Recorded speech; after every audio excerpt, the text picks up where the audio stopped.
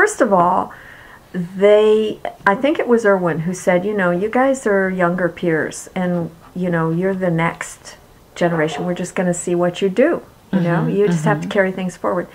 But they were always open to see whatever you would bring forward. You know, it still is the most important thing I think I can pass on. That's what art is. It's the ability to have an experience. I mean, that's what Duchamp said, essentially, in his own way. And for me, then, it allowed me, but not till I'd finished school, to connect the political side of myself with the artist.